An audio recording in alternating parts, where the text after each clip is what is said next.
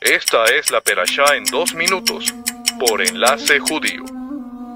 Moshé instruye al pueblo de Israel para designar jueces y policías en cada ciudad.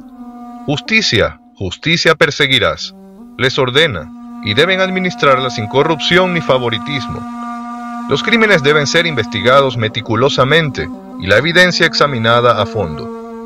Un mínimo de 2 testigos verosímiles es requerido para condena y castigo. En cada generación, dice Moshé, habrá personas encargadas de interpretar y aplicar las leyes de la Torá. De acuerdo a la ley que ellos te enseñarán, y el juicio que te instruirán harás. No te desviarás de lo que te dirán ni a la derecha ni a la izquierda.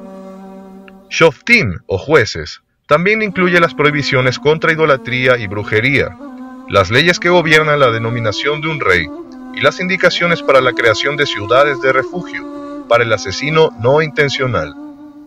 También son explicadas varias de las leyes de la guerra, la excepción de la batalla de quien recién se casó, construyó una casa, plantó un viñedo o es temeroso y de corazón suave.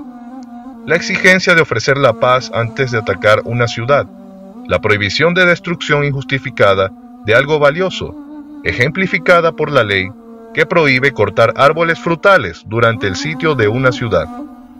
La Perasha concluye con la ley de Egla Arufá, el procedimiento especial a seguir cuando una persona es asesinada por un asesino desconocido y su cuerpo es encontrado en el campo, que resalta la responsabilidad de la comunidad y sus líderes, no solo por lo que hacen, sino también por lo que podrían haber prevenido que ocurra.